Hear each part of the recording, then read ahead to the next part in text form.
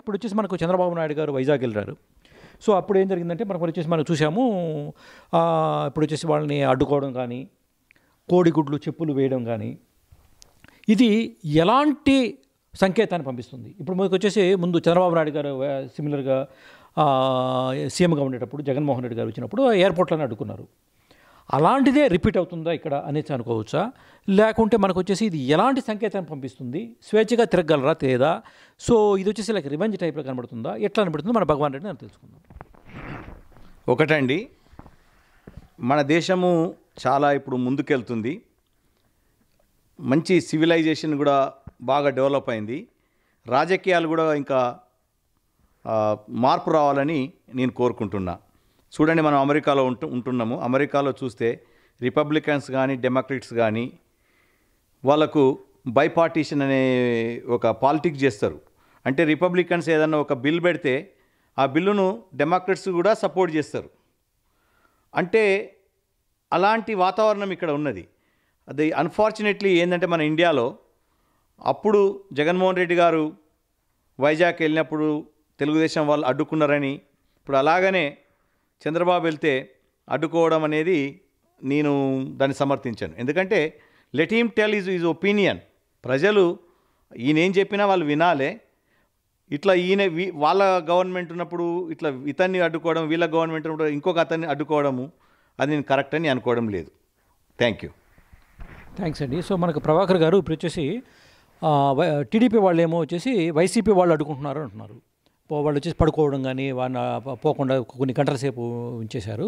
రోజా గారు ఏమంటున్నారంటే లేదు, ఇది డెఫినెట్గా వైజాగ్ ప్రజలు వాళ్ళకు వచ్చేసి ఉత్తరాంధ్ర డెవలప్ నుంచి మాకు సంబంధం లేదు, అమరావతి మాత్రమే మనకు మెయిన్ అన్నట్టుగా చెప్పారు కదా, దానివల్ల ఈ ఇష్యూస్ వస్తున్నాయి అంటున్నారు. సో మీ అభిప్రాయం చెప్పండి. So I think yes, I made a lot of videos on this one, but my opinion is the same. The point is definitely Uttarandhra ప్రజలు, ముఖ్యంగా వైజాగ్ ప్రజలు, ఎందుకంటే జగన్మోహన్ రెడ్డి మూడు రాజధానులు పెడతాను, దాని ఎగ్జిక్యూటివ్ క్యాపిటల్ వైజాగ్ వస్తుంది అనుకున్నప్పుడు డెఫినెట్గా వాళ్ళల్లో కూడా అరే మనకు వస్తే క్యాపిటల్ మేము కూడా ముందుకు పోతామనే ఆలోచన వాళ్ళకి వచ్చింది. అరే మా గురించి ఎవరు ఆలోచించలేదు ఇంతవరకు, కనీసం జగన్మోహన్ రెడ్డి గారు ఆలోచించారని అనుకొని సంతోషపడుతున్న వేళలో ఈ చంద్రబాబు నాయుడు చేసిన కొన్ని పనులు, ముఖ్యంగా పెద్దల సభలోకి ఆ బిల్లు పోయినప్పుడు దాన్ని రానికుండా చేయడము, అమరావతిలో డబ్బులు ఇచ్చి అంటే అమరావతి ఉద్యమము పెద్దగా చేయడము, దాని వెనకాల ఈ స్కెచ్ అంతా చూసిన తర్వాత I think they got really కడుపు కోత. సో చంద్రబాబు అమరావతి ప్రజలకేమో కడుపు మంట, నాకు 5 కోట్లు ఉంది 10 కోట్లు కాలేదని కడుపు మంటున్నారు జగన్మోహన్ రెడ్డి మీద. సో దీని మధ్య జరిగిన ఒక ఆక్రోశమో వచ్చింది అనుకుంటున్నాను నేను. ఏది ఉత్తరాంధ్ర ప్రజల్లో జనరల్గా చాలా సౌమ్యులు వాళ్ళు యాక్చువల్గా.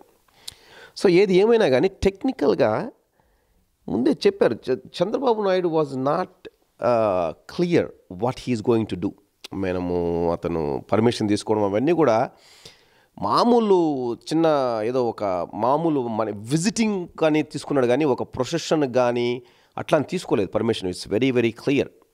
అట్లాంటప్పుడు ఆల్రెడీ చంద్రబాబు నాయుడు వస్తున్నాడు తెలిసినప్పుడు ప్రజలు ఖచ్చితంగా అవకాశాన్ని తీసుకున్నారు, ఎట్లన్నా కానీ ఏదో ఒకటి చెయ్యాలి, ఎందుకంటే మా కడుపు కొడుతున్నాడని వాళ్ళకు ఫీలింగ్ వచ్చింది కాబట్టి సో వాళ్ళు దాడి చేశారు. సో ఇట్లాంటి పరిణామాలలో నోరు మూసుకొని ఎక్కడన్నా జాగ్రత్తగా ఏదైనా పెళ్ళికి పాడిపోవాలంటే ఏదో ఒక పర్మిషను పోలీసులను, బాబు నేను వస్తున్నాను, ఇదిగో నేను పలానా చోటుకు పోతున్నాను, ఇదిగో నాకు ఇది ఇచ్చేయండి అని చెప్పేసి మర్యాదగా ఉంటే సరిపోయిండు.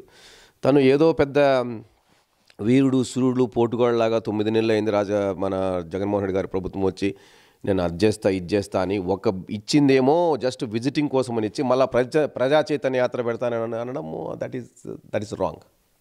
That is where he got the slaps.